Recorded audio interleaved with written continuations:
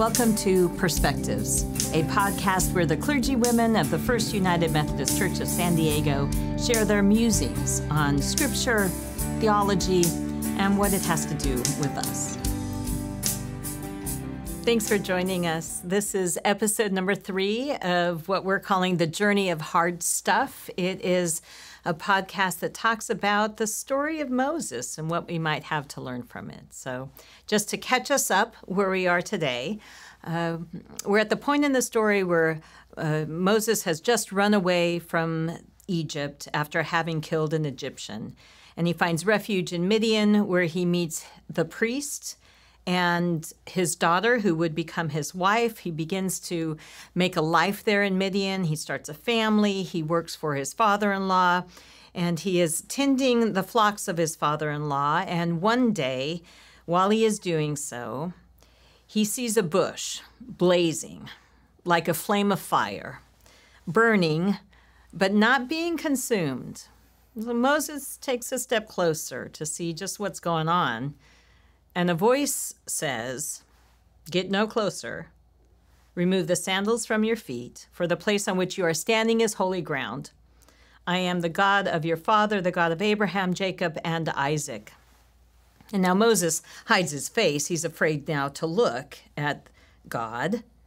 And God says, "I have heard the cry of my people enslaved in Egypt. I have come to deliver them, to bring them to a land flowing with milk and honey.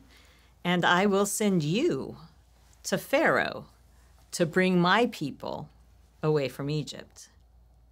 And Moses, of course, then says, "Who am I that I should go?" Moses says, "I've never been eloquent. I've never been good with words." Moses says, "Send somebody else." He avoids the call of God. I love this story because I resonate with Moses in 1,000 times. And here is why. When we think of a great leader like Moses, we think about all those great work in massive scale and for decades. And he was a leader of hundreds of thousands of people leading a national migration back in old days.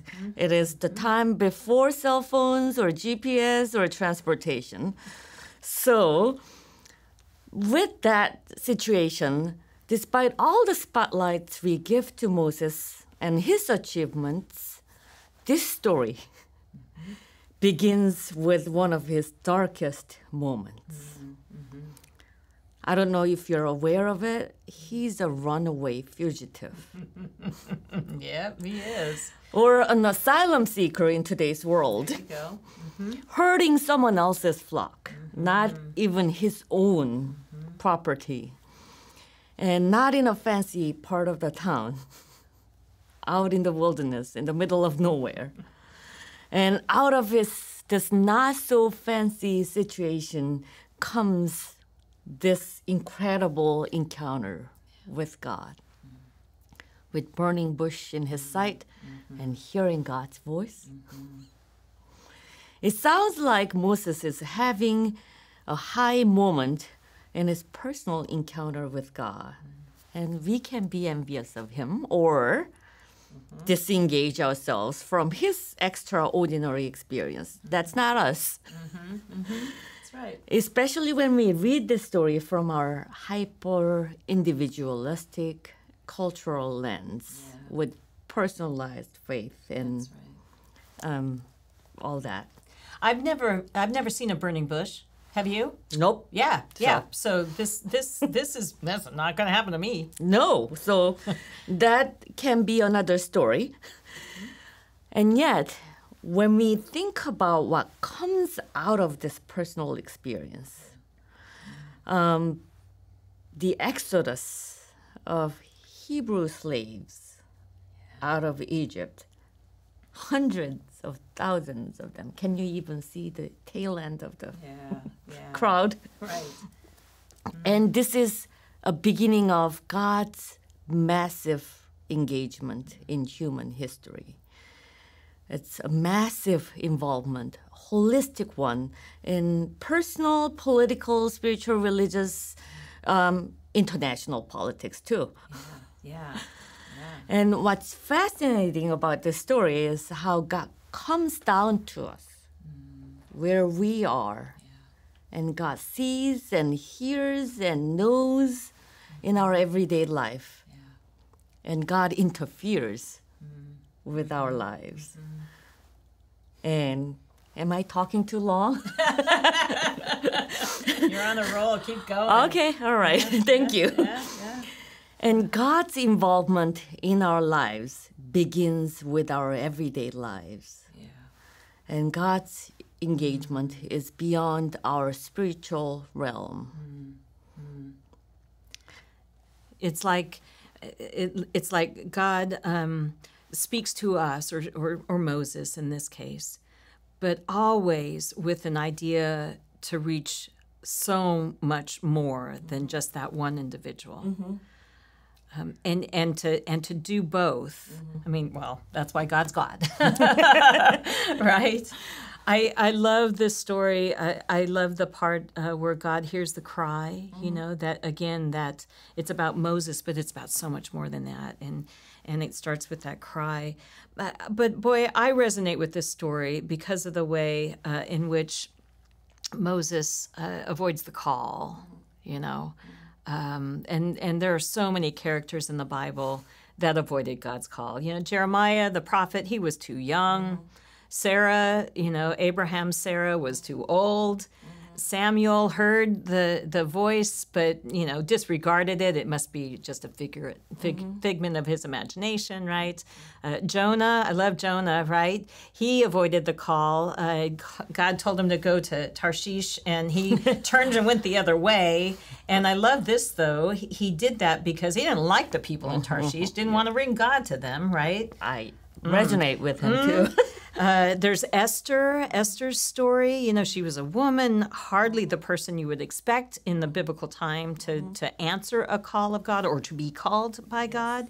And I love in her story the way in which Mordecai tells her, no, I think you should think about this, and maybe you can do this, right, for such a time as this.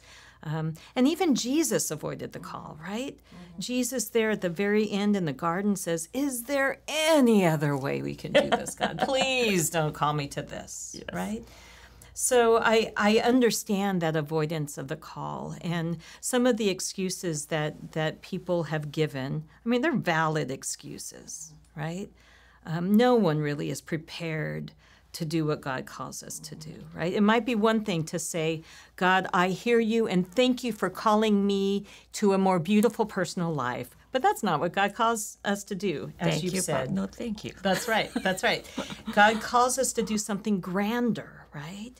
And we're never prepared for that, whether it's a preparation to lead an oppressed people out of enslavement or to simply serve a meal to strangers who are unhoused.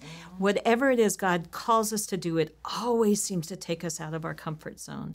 And we all have excuses ready for why we can't do that.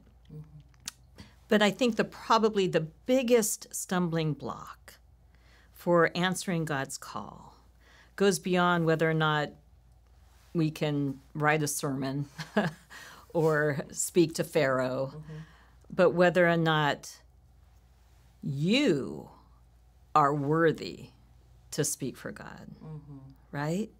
I mean, that's the first excuse Moses gives. Who am I to do this? And really, who is anyone to do anything for God, right? It would be lovely to think that God just had a legion of more qualified, more wise, more effective leaders, pastors, social servants, justice fighters than human beings. But God doesn't. God just has us, which I think is part of the point, right? I mean, if we don't see the vision of an improved world, of a more just world, if we don't have the dream, if we don't recognize the path that will get us there or understand the way in which we must be in order to live into this, if we don't take the steps, the change won't be ours and it won't be lasting. Yes. So God calls people with valid excuses to do better and to lead others And when Moses says, I'm not good with words, I love this. God says, who gave you the gift of speech in the first place? Right? And then he says, I'll teach you. Right? Which is really the greatest argument against all of our excuses, which is it's not about what those whom God calls can do, but it's about what God can do. Yes. Through us. Yes. And that's probably why and how I accepted the call. Despite my lack of confidence and all my flaws, especially after considering all those biblical figures, none of them was ready or happy to do it. And to this date, I still don't feel confident, as you notice often. Every time I get in the pulpit, I'm nervous. So I don't know that it ever goes away. Okay. Yeah. So I recommend you to take your shoes off. That's where I find the beauty of the story. Yeah. God asked Moses to take off his shoes, not because not only because it's a holy ground. I think when I was reading this text this time around, I was like, is this what God meant for me, Moses, to leave behind all the experiences that he has carried to this point? Yes. He was being abandoned by his mother, birth mother, in the crisis of racial massacre. And he was adopted by a racially and culturally different person with status and affluence. And he grew up as a person with power and privilege, and later became a murderer and ran away, and now herding the flock for someone else and hired man. All of those experiences might have left him some scars or wounds that pains him. But God is asking him to leave those emotions and experiences behind to respond to the call and look at me, not look at your past. And take off your shoes. You're going someplace new. Yes. Wow. And that's how I responded to this call. When I take off my shoes, where I have been, including those moments that I'm not proud of or grateful for, or those moments that I was wronged. When I take off my shoes, I see God's grace. Even in moments when I didn't know God was there. And in Methodist jargon, it's called the prevenient grace, right? Yes, God was there to embrace me and hold me and comfort me and sometimes empower me to be brave and courageous, and sometimes to be patient and hopeful. So that was the grace that carried me to hear God's call and say, you're all right. You can do this. And I love you the way you do things. You're doing great. You just need to look at me. Follow me. Don't look at the camera. Look at me. Right? So the person who hates to be in front of a camera. Yes. That's right. That's the justifying grace in Methodist jargon. And then what carries me afterwards is the sanctifying grace. Let me ask you this, Reverend Trudy, my boss lady. Sure. Did God say anything about digital age when God called you? Oh my gosh, there have been so many things in my ministry that God did not mention as I answered the call, and the latest absolutely is this digital age. Yes. And I didn't see the fine print in the call. I didn't see the digital age, and I didn't expect myself doing podcasts. To make myself not only available for people that I'm in ministry with in this church, people I know of, but also to people out in the world Googling search words, Moses, and trying to figure out their call. And I didn't sign up for that.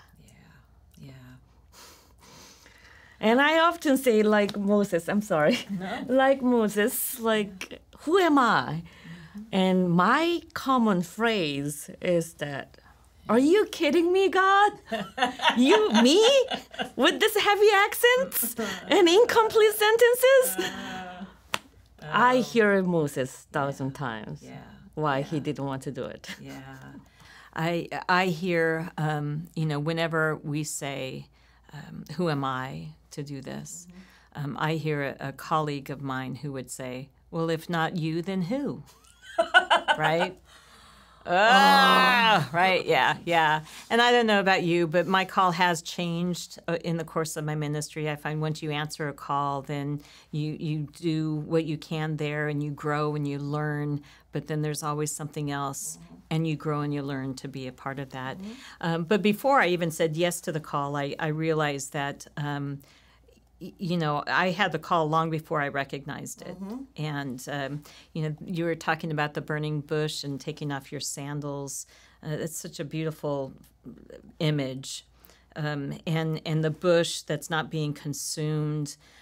Sometimes if I equate the bush, not necessarily with God, but with that call in particular, then if the bush is the call, you can turn away, you can walk away from it, you can stand back, you can hide, you can, look. But boy, that call just never goes away. It doesn't go away. It does not. It is not consumed. It does not turn to ash. It doesn't disintegrate. It won't die. The call will always be there waiting for us. And in time, and in all honesty, if you say yes, you will be blessed beyond measure. It's not easy, a lot of times. But nothing worthwhile is, as they say. So true. I'm glad you answered the call, Hannah. And I hope you have enjoyed listening to this podcast. This has been our perspective. So what's yours now? We invite you to consider these questions as a result of this conversation. The first one, have you ever felt God nudging you to do something? What are your excuses? How have you answered a call from God? And what effect has it had on your life and the lives of others? If you'd like to talk to other people about all of these ideas, then I invite you to check out opportunities for convergence. We'll see you next time. This is a production of First United Methodist Church of San Diego. To learn more about our events and ministries and to access additional learning resources, visit FUMCSD.org.